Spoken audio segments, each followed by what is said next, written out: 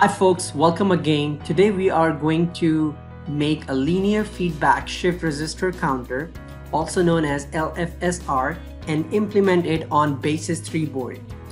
Those of you who are not familiar with LFSR, here's a small description about it. In computing, LFSR is a shift register whose input bit is a linear function of its previous state. The applications of LFSRs include generating pseudo-random numbers, pseudo-noise sequences, fast digital counters, whitening sequences. Here's a schematic of it, how 4-bit LFSR counter would look like using exclusive NOR gate, which is right here. Before I tell you how it creates this random or generate this pseudo-random number, let's look at the properties of exclusive NOR gate. When the inputs A and B are 0, the output is 1. And similarly, when inputs A and B are 1, the output is 1. In other words, when the inputs are same, the output is 1. When the inputs are not same, the output is 0.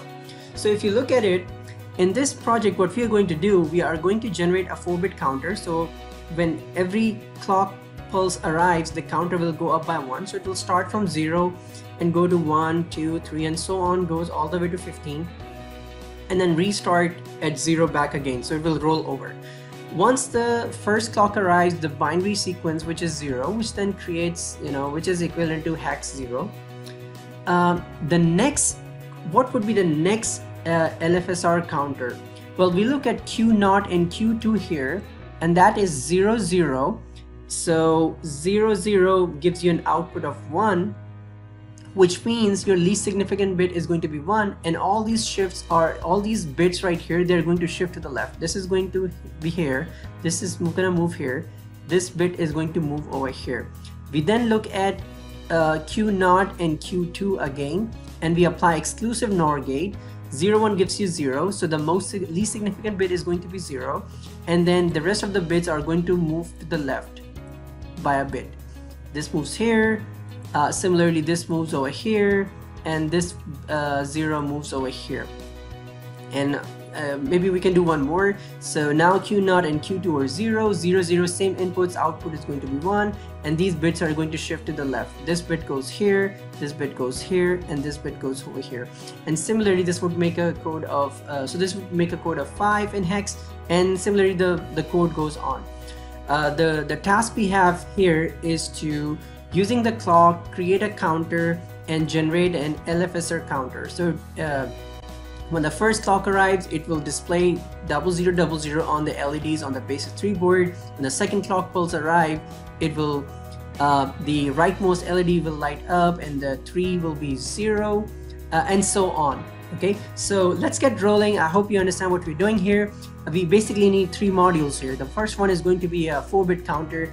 The second bit is going to be, we need to have a slow clock because Basys 3 board has a frequency of 100 megahertz, and the third one would be basically LFSR counter, setting the bits for the LEDs, which would also act as our top module. So let's get rolling. Remember, our Basys 3 board has a frequency of 100 megahertz, and because we want the LFSR counter moves to one state to another every second, that would mean we are looking at the frequency of 1 hertz, meaning every second the output will change, and therefore we need to generate a slow clock, which we can do using the counter.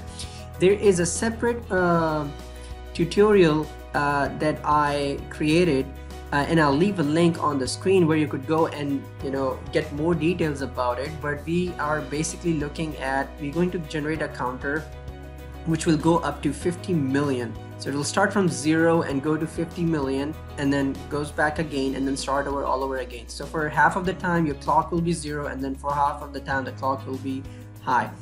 This makes 1 second, so it's off for 1 second, and then it's going to be on for 1 second. How did I get that number? I don't want to get into detail of it because this is beyond the scope of this tutorial, but there's another tutorial in which I define how can you get the clock to work at 1 hertz frequency. So here is my code for the slow clock, where basically this is the input clock of the FPGA board right here, and this is going to be the output clock, which is going to be 1 hertz clock. Okay, I'm going to use a counter here, and the counter needs to go up to a value of 50 million. So therefore we need at least 25 bits. So this will go up to 50 million and beyond. We just need to go to 50 million. I'm also declaring my output of the clock as a register, and then I have this always at. We're looking at the positive edge of the input clock of the Basys 3 board, followed by begin. Every time the positive edge of the clock arrives, counter goes up by 1, and then when the counter reaches the value of 50 million, when counter reaches the value of 50 million, notice 50 million going from here, this amount of time is 1 second. Okay, so when it reaches 50 million, count is 0. Okay, count resets itself to 0.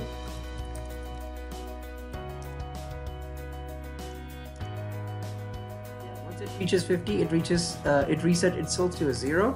That's what it is. And then clock is basically whatever. If it was 0, it goes to 1. If it was 1, it goes to 0. Okay. This is your output clock. And then because you have 2 begin, you have followed by 2 ends, and then the end module. So this is your slow clock. I'm going to save it right here. Okay, and then our next step would be to create a 4-bit counter. For a 4-bit counter, we actually need 3 of the ports, which 2 of them are going to be input, which will be clock and clear, and then this will be Q. Okay, all right, let's get rolling here. To start off, our port identification input is clock and clear, and the output is going to be 9, and I'm going to declare it as a register. And because it's a 4-bit counter, so I have to declare it as an array also. And I'll just say this is Q right here, and then I'm going to use the always at command. And because we are looking at positive edge of the clock, or positive edge of the clear, okay, followed by begin. If clear, then basically this is sort of like a reset, and Q gets 4 bar B000, else the count goes up by 1.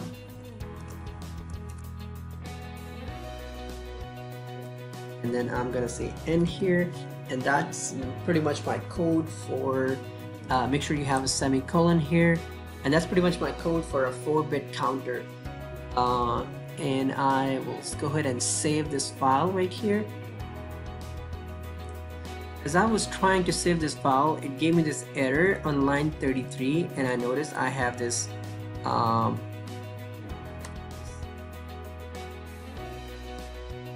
complement sign there, which I just deleted, and I'm gonna save it again. And looks like everything looks okay. So I'm now going to work on the top module, which I basically so I am now going to work on the top module, and I just created another source file which I named it as LFSR Counter. We're basically looking at the input, which is going to be clock here, clear and reset. The output is going to be the 4 LEDs, and I'll declare them as registers and say those are LFSR underscore out. So I got my inputs and outputs already defined. The wires going into the counter module, I need to declare them as wire. Those are Q, okay, from the module that we just created, the 4-bit counter. And also the slow clock that's coming out of the slow clock module, I also need to declare it as a wire, which will be CLK underscore out. It's about time that I should instantiate the two modules we created earlier, one for the counter and one for the slow clock. Let's start with the slow clock. Just make sure that your name matches exactly with your source file name. 1 Hertz, identifier name, say U6 or whatever, it could be anything. Input is clock, the output is clock out here, and then for the 4-bit counter, in identifier name, say U7, and then the clock out is basically the input here, and then clear is the input, and the Q, which is the output. Remember, this is a slow clock that is going into the 4-bit counter. Now comes the coding for the LFSR. So again, we are looking at the positive edge of the clock, and this is, make sure this is the slow clock we're looking at, or positive edge reset. Okay, followed by begin, if reset, and LFSR. Let's move to the, basically it's resetting, so this will be B00, else, then we can use case Q, and it's gonna start off by 0 by default. So if the counter is 0, which means it should display 0. Okay, so LFSR, it's 0. We'll just follow that table that we created, and for bar B, LFSR, and when the second clock comes in, second positive edge of the clock comes in, it goes to 0001. So 0001.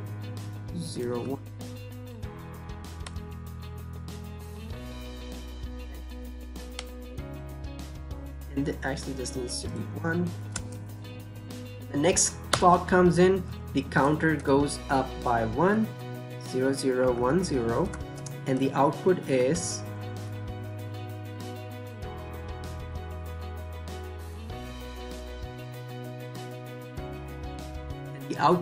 then 0010. So go ahead and follow table, LFSR table, read the code.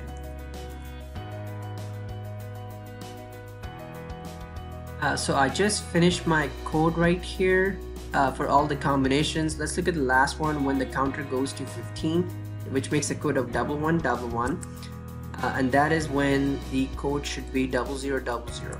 Okay, so I got 0000. If you choose, you can set the default, logic for your output to 0.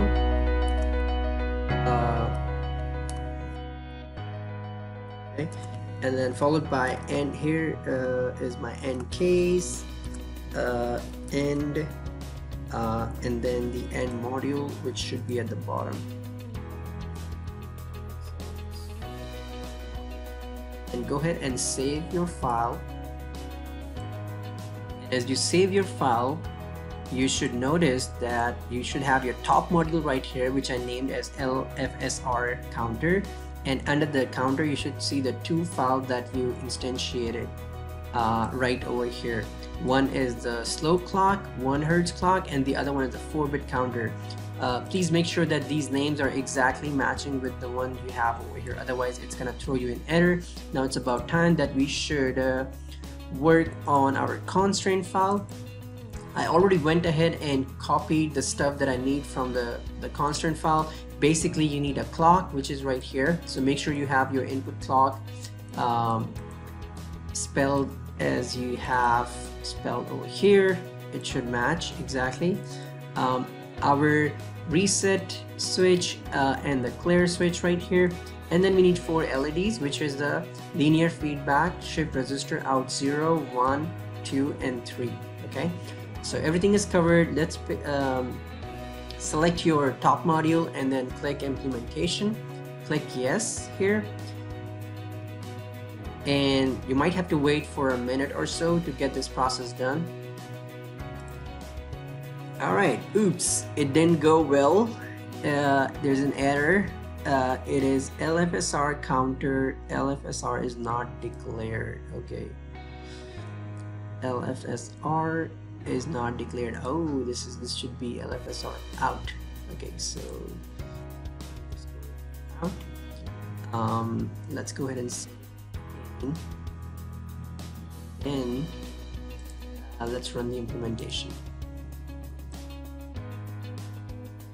Awesome, perfect. The implementation is complete. Now we are going to generate the bitstream file. So let's click here and then wait for another few seconds.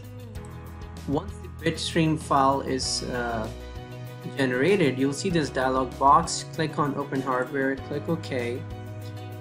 You then go to Open Target. This is something we have done so many times in the other lectures and tutorials, so you should be familiar with it.